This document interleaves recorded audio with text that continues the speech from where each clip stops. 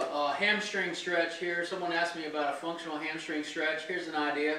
You put your leg up on the a table, a bench, a car bumper.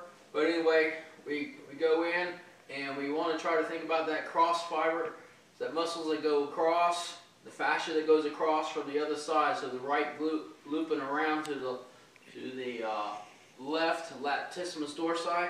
So as my foot is up here, creating a light stretch in my hamstring, I'm going to reach my left hand around to the opposite side of the foot, the lateral malleolus. So reaching here, and then I'm going to spin my foot inwards and outwards, and you'll feel the fibers change as you go in and out. Great.